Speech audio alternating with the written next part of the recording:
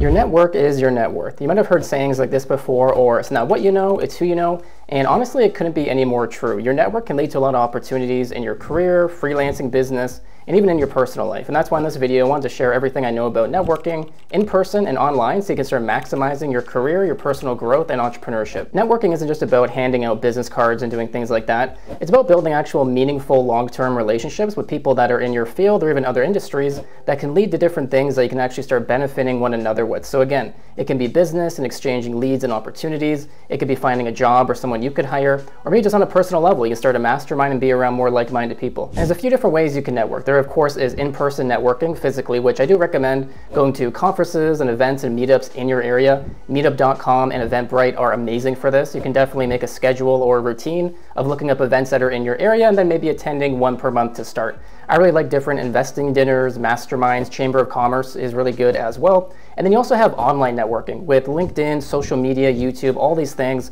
There's really no excuse to not be networking at all because you can do it literally on your phone or your computer. You can reach out to people on LinkedIn, you can DM them on Instagram, ask them to grab a cup of coffee or just to talk about something related to business or your field. I found tons of opportunities reaching out to people on LinkedIn, Instagram. I've met up with a few people for coffee that's turned into business opportunities, projects, and even mentors for myself. And to get the most out of networking, the first step is actually setting networking goals for yourself. Like anything, you don't want to just do it blindly or for no reason. So think about exactly what you want to get out of networking to begin with. This can be getting maybe a new high-paying job or finding just kind of opportunities in the same field you're in or another one. It can be for business in terms of finding business partners, investors, maybe getting clients for your freelance business, whatever kind of service you offer. Or maybe it's just to meet like-minded people. Maybe you want to start a mastermind, you want to have friends that are in your field or that are related to you in terms of values and kind of aspirations. That's another really good way to network and a really good goal for networking. And that's something that really is the fundamental of it all. Maybe you don't get a business opportunity out of it or a new job, but you just meet people that are like-minded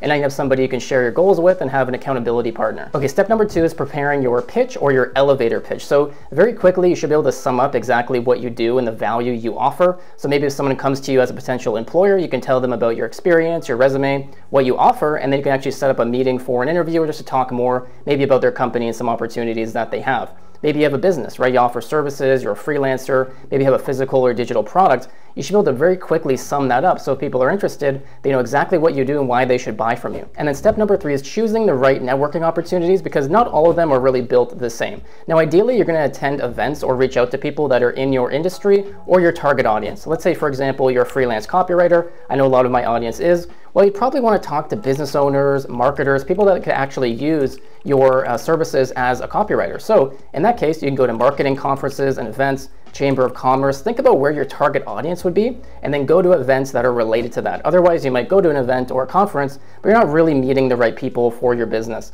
The same goes for your career. If there's a certain industry you specialize in and you want to get a job in that and climb the ladder, go to events that are related to healthcare, AI, whatever kind of field you're in, and it's a lot more likely you'll get a good opportunity out of that. And now when you're actually at events, one of the best skills you can learn is being a good listener and asking the right questions, because something you'll see at a lot of events is those people that just kind of peddle their business cards to everybody, but that's not really unique and genuine and sincere. But when you ask questions about what other people do and you're fascinated by them and interested, you immediately stand out and you build that actual meaningful connection that can go a really long way. So learn to ask the right questions, be a good listener, and don't just try to immediately pitch your business or what you do. If somebody asks and it comes up, which if you're at an event or a conference or networking, it naturally will, and you can explain to them what you do, but don't try to force your way into conversations and do that. Just try to have a meaningful connection and make it very organic and natural. Okay, another really big key for networking is following up. And this is a big mistake a lot of people make. Let's say, for example, you got someone's business card or their social media. Well, go follow them on LinkedIn, follow them on Instagram, maybe shoot them a text or an email,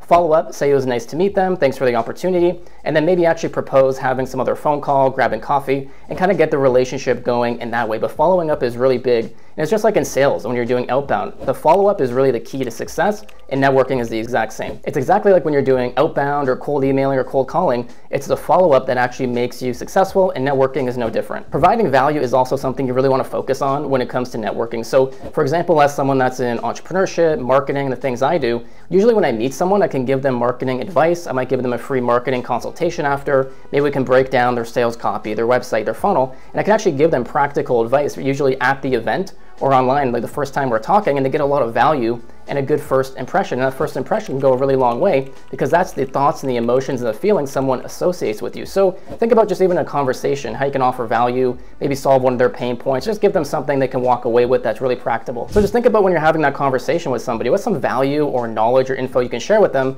that they can apply right away and actually get something meaningful out of their engagement with you. And something else that's really important, kind of goes back and ties into some of these other points, is just being patient and authentic and being genuine. So something you'll also see at events is sometimes people try to be something they aren't. You know, you hear that saying, fake it till you make it. But I think being genuine and authentic will go a long way in your career and business. So be upfront about where you are, what you're offering, your skills. Don't try to make it seem like you're doing something bigger or different than what you are. It's usually pretty easy to spot people that are like that. And when you're honest and authentic, people are attracted to that. They appreciate it, they respect it, and that's what can actually get you business deals and jobs. But to sum that up, networking is one of the best ways to get a better job, to grow your business, and just to meet like-minded people and maybe form a mastermind over time. And you can do it online through social media, via email, doing cold calling, cold emailing, and DMs. But you can also go to physical events with meetup.com, Eventbrite, Chamber of Commerce. But that essentially sums up the power of networking. You can do it online and digitally. You can do it in person at conferences and events. And I recommend that you get into the habit of reaching out to people and networking, because honestly, it can lead to such great things in your personal and professional life.